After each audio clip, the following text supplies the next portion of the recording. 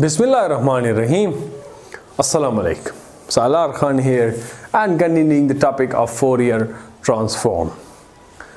First of all, this I wrote from the previous video, the forward Fourier transform or the simple Fourier transform from going from the time domain to the frequency domain, and then the inverse Fourier transform for going from the frequency domain to the time domain. The combination of both is called a Fourier transform pair. Right now, let me go back a little and remind you that I wrote an equation. AK is equal to 1 upon T x of jk omega naught, x of jk omega naught. Or this I could write in another way, that AK is equal to 1 upon T x of j omega at omega is equal to k omega naught. Although I have touched it over there as well, but let us go in a little more detail sort of. What does this mean? This definitely means that these are samples, Fourier coefficient, but these are samples. And how do we say that these are samples? And samples, of course, represent the discrete nature. We know this from this particular thing, that omega is integer value multiplied omega naught. Omega is some integer multiple of the fundamental frequency. So we are having these Fourier coefficients. So which means that it appears that the Fourier coefficients are samples of the Fourier transform. This is only what I wanted to say. Fourier coefficients are samples of Fourier transform. Write this, write this. This is an important point. Fourier coefficients are samples of Fourier transform. This is what I wanted to say in this video. Right? How is this? Let's say we have a periodic signal, okay? Say we have a periodic signal, say, and I draw it. The same signal that we previously took. So let's say this is my x hat of t. Right, this sort of a signal we have. Okay, this repeats over here, this repeats over here, this is t, this is minus of t, this is 0.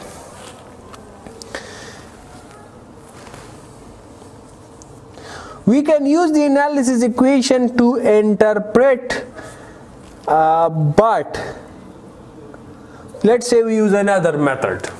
What do we have to do? Of course, the Fourier coefficients, if for this particular periodic signal is unknown. So for a periodic signal, we can use the analysis equation. Simple is that, but let's say I do it through another method. And what is that other method? The other method is that I take one period of the wave. If this is t, somewhere over here is t by 2, somewhere over here is negative t by 2. Consider one period of the wave.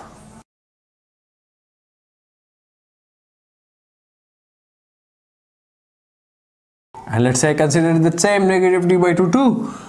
Positive t by 2. I name it as x of t. This is 0. This is, let's say, 1, whatever the amplitude is. Is that fine over here now? Now what do I have? This x of t. Now this that one is an aperiodic signal, right? This one is an aperiodic signal, of course. Over here, this x hat of t was a periodic signal. You ask for Fourier coefficient, we can do it that way, but let's say I'm doing it this way. So if this is an aperiodic signal, this means that the Fourier transform would exist for this. Fourier transform would exist, right? And what is that Fourier transform? That is x of j omega, and that is equal to this particular thing. Isn't it like this? It is. Now what can I do is, I can say, I can take samples that I previously talked of. What did I said? I said over here. Everything was said over here. If I need to find the Fourier coefficients, finding Fourier series coefficient of x hat of t, but using what? Using this relation, using the Fourier transform, and using the Fourier transform of the aperiodic signal, and the aperiodic signal is the aperiodic nature, the version of the periodic original signal. So what do I have to do? I have to just do this. I have to take samples. That is my AK would be 1 upon t. No integration. You would have simply x of j omega, where omega would be k times omega naught. You have the Fourier transform. You simply put different values of omega, the fundamental, the second harmonic, third harmonic. You will keep on getting the Fourier coefficients.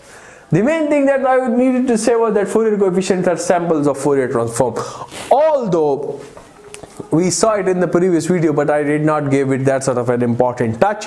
So therefore I said, let's revise it again. The basic topic for today is not this one. Our topic for today is the convergence of Fourier transform. Just like the convergence that we saw in the Fourier series also. So let me give the heading of what? A subheading, let's say again. So convergence of continuous time Fourier transform. Okay. So again a question as previously, is it possible to represent all aperiodic signals in terms of complex exponentials? Or the question is it necessary that all aperiodic signals would have what? Would have a Fourier transform? So not necessarily all periodic signals have Fourier transform, right? Let's say we discuss those conditions, okay? So let's say we assume that the Fourier transform x of j omega exists for a signal x of t.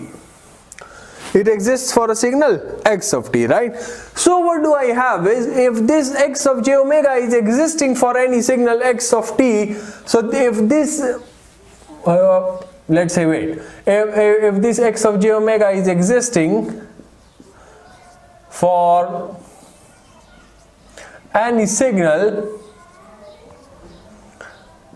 so let's say if I do it through the inverse Fourier transform relation, so let's say I get a signal x hat of t. Now, is it necessary, this was a Fourier transform, is it necessary that this x hat of t would be equal to the signal x of t, which means that is it the accurate representation, the accurate Fourier transform, the accurate complex exponential representation of the original signal? How do I know? How do I know? So we have some parameters again. Is x hat of t a valid representation of x of t? So how do we know this? We know this from the error. So the error would be what? The error of the signal, error signal e of t would be x of t minus x hat of t. And how do we know that this would equal, this would be the same representation as x of t? We define on the base of energy. We decide on the base of energy, because in the electrical engineering and signal system, this energy basically is the quantization parameter.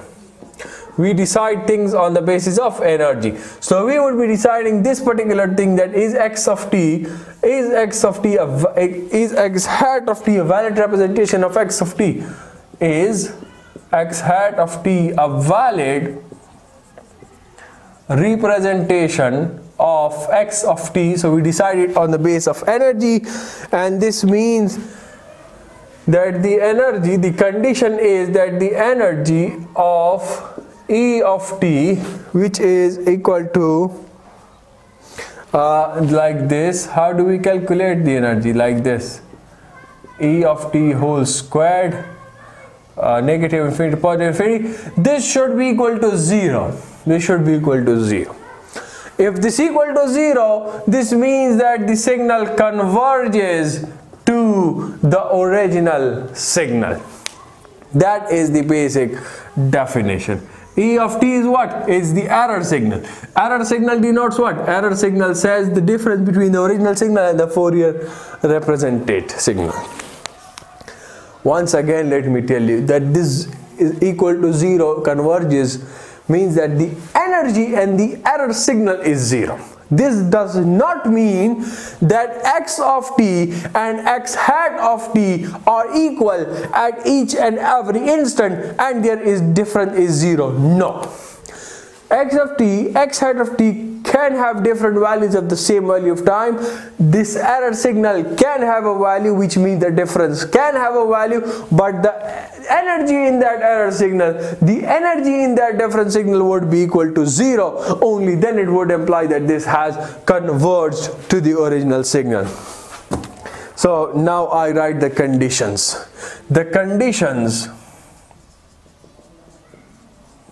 for Fourier transform to exist. The first condition is, again, of course, has a finite energy. The first condition is of x of t. If we are talking about the Fourier transform of x of t, so this means x of t should have finite energy. And finite energy means what?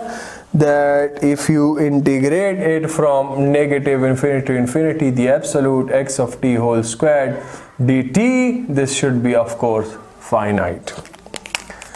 The second set of conditions, the second is not a single condition, it is a set of conditions, that is the Dirichlets conditions. The Dirichlets condition. The first condition in this Dirichlets condition is of absolutely, you check the spelling yourself, it's wrong, absolutely integrable, which means what? That if you have it from negative infinity to positive infinity, the absolute of x of t dt, this should be less than infinity. Now if you check out for the limits, what have I written? Negative infinity to positive infinity. In the Fourier series, I took it over one period. Why? Because that was periodic. These are aperiodic, that's why this is from negative infinity to positive infinity. Absolutely integrable signal. So absolutely integrable signals are energy signals, right? Then we have what I have written over here. Neither energy, impulse related signals are also absolutely integrable. Impulse related signals. Fine. Then power signals are not absolutely integrable. And similarly, neither energy nor power signal, they are also not absolutely integrable signals. But the case is, then you would say that this impulse related signals are also neither energy nor power signals. So this is a special case that of neither energy nor power signal, for which the Fourier transform, they are absolutely integrable, so therefore the Fourier transform will exist.